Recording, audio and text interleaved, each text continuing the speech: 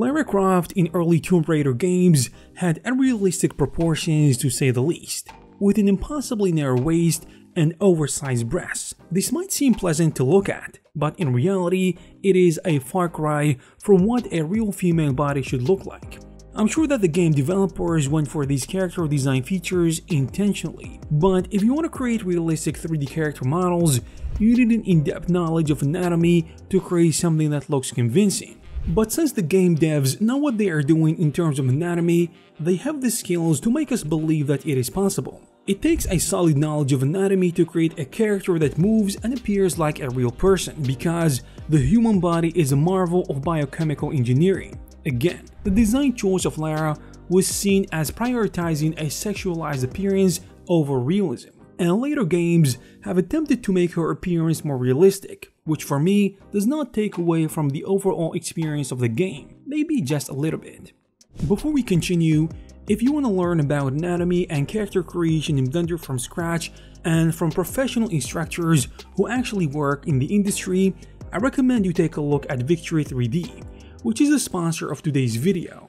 Well, simply put, Victory 3D is a platform that has courses about everything related to digital sculpting, 3D modeling, texturing, anatomy, and a lot more. Each course they provide will help you learn the skills you need to succeed, and it will give you the ability to create high-quality projects. Overall, the platform offers more than 600 hours of excellent content that will get you started and refine your skills around stuff like game development and animation. From what I have seen, the courses are clearly organized on the website, which is also very user-friendly, and you can keep track of the lessons you've completed. In addition, you're able to download the courses and watch them offline. The tutorials are all step-by-step and project-based, and the teachers are experienced professionals who are prepared to walk you through the proper workflow and explain the reasoning behind technical and artistic decisions. You can learn about environment and character creation for games, as well as asset creation, or you can learn also about anatomy and character creation in Blender, which they have a course about that we're gonna cover later in this video if you are interested. So the question is, why good anatomy is important, and why 3D artists need to learn it in the first place, and why they have to do it early on.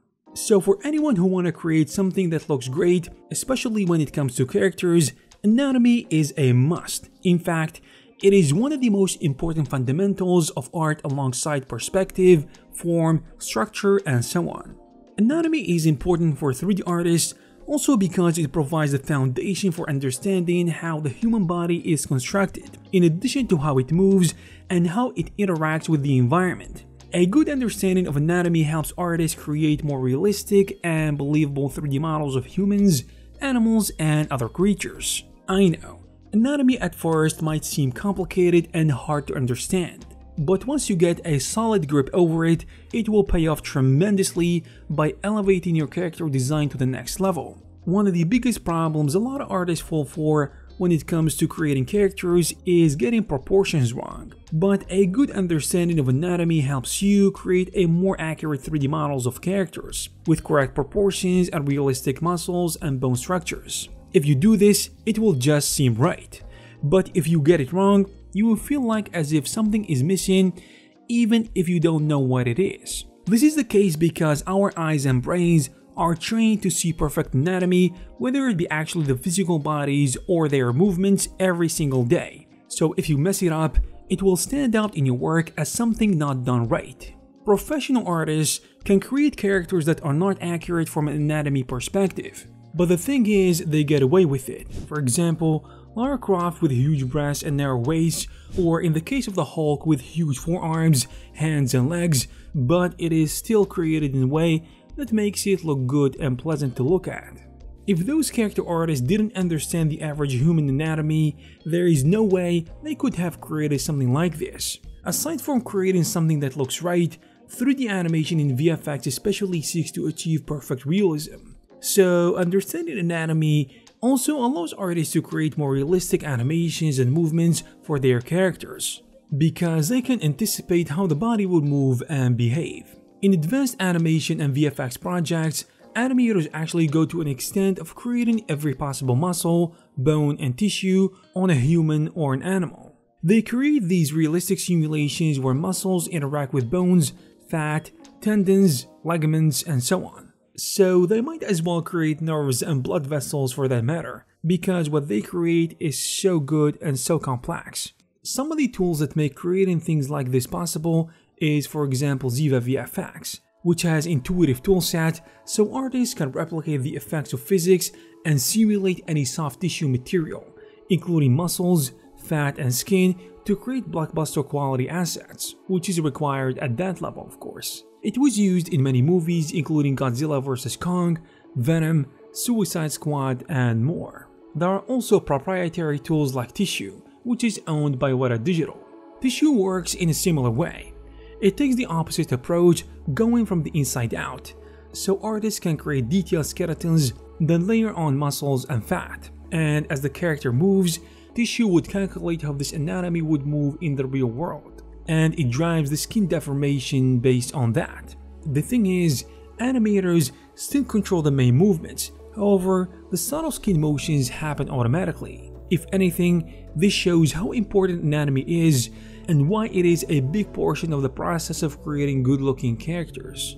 As I promised earlier, if you want to start learning anatomy, there is a good place to start with this course by Corazon Bryant, a 3D artist who studied media arts and animation and has worked in many different fields, including architecture and entertainment. Her goal now is to educate artists on various fields by providing an affordable and effective learning system that will make it easier for students to get a job in the 3D industry. And she found that 3D artists, particularly self-taught ones, frequently struggle when attempting to create a good-looking character. This is likely due to the fact that artists didn't devote enough time to learning and mastering the human anatomy, which would have allowed them to fully comprehend underlying structure of the human body. So now let's check out this content of this course and see what you're gonna learn. The course is divided into 21 chapters with almost 190 videos to watch. The first thing you're gonna learn is the anatomy of each body part individually, like facial anatomy, the arms and legs anatomy, plus the torso and neck anatomy, in addition to the hand and foot. Furthermore, you're gonna learn how to recognize muscles, bones, and fat from actual pictures. You will also learn about the skeletal system and each individual muscle that is visible on the surface. Additionally, you will discover some anatomical terminology and how to identify gender differences and body proportions. The character basic form, which is the next section of this training, teaches you where the muscles come from and where they go when they are connected. And the way to do this is to learn about character basic forms, where you will learn the basic form and shape of each body part, such as the basic forms of the face, torso, legs, and arms, as well as how to adjust the size of the body to match the size of the actual world. After finishing that, you will move on to the real deal, where you will go directly into practice by trying to make a Thor model, which will teach you how to create realistic characters from scratch. You will first start by making the armor base and sculpting the cape, which doesn't require too much knowledge of human anatomy. The next part, as you might have guessed, is learning about how to do retopology for the character. Generally speaking, each lesson in this section lasts on average 25 minutes in a span of 17 lessons. After completing this section, you will learn how to fix topology, in addition to planning for retopology, and of course performing topology on various body parts independently. In this training, you will also learn how to make human skin lifelike, how to create hair using sculpting tools and geometry nodes, and how to composite and enhance renders. Other than that, the training videos also cover rigging, texturing, and posing. The course has many parts, therefore we won't go into detail about everything, so we will let you find out about these for yourself. Anyway, I believe after watching this, you will guys have a greater understanding of how anatomy actually works, especially when it comes to creating 3D characters, and specifically if you're going for realistic ones. Therefore, I strongly advise you guys to invest some time in learning this topic. If you want to learn it properly from scratch, then this course can be a step towards the right direction. The best thing about these classes on this platform, which is Victory 3D, is how reasonably priced they are. Each course costs around $15, which is a very good price compared to other platforms. You can also buy a $7 per month membership that allows you to access all Victory's 3D courses, including all the future courses. So if you guys are interested, you will find the necessary links in the description. I hope you guys found this video useful.